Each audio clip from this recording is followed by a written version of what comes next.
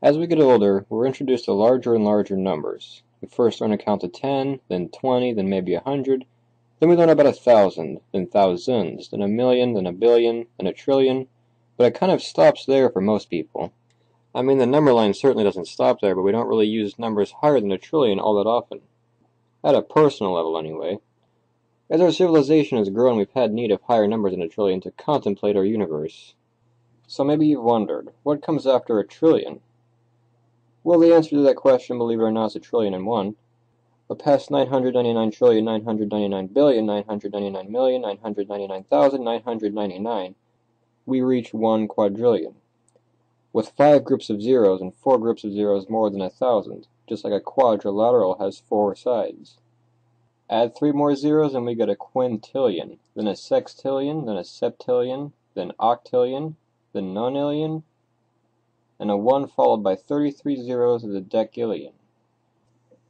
They sound like difficult names, but really all it takes is the ability to count in Latin.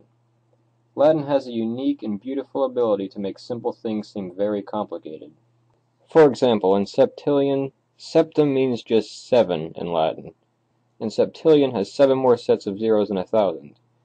In quindecillion, which has 15 more sets of zeros than 1,000, quindecim just means 15. To put these numbers to use, the Milky Way galaxy is about a quintillion kilometers long. That's 600 quadrillion miles. There are about 1 octillion atoms in the average human body. 10 billion years is 315 quadrillion seconds long, and the Earth weighs about 6 septillion kilograms. That's 13 octillion pounds. Although the Latin numbers don't ride with us through all of our numbers in our adventure in the number line, what would be 10 duotrigintillion, 1,000 followed by 96 zeros, is just called a googol. So what's the biggest number called? Well, that's an impossible question. Take any number you can think of, and you can add 1 to it. Mathematicians call this concept of endlessness on the number line infinity, which is also a Latin word from infinitum.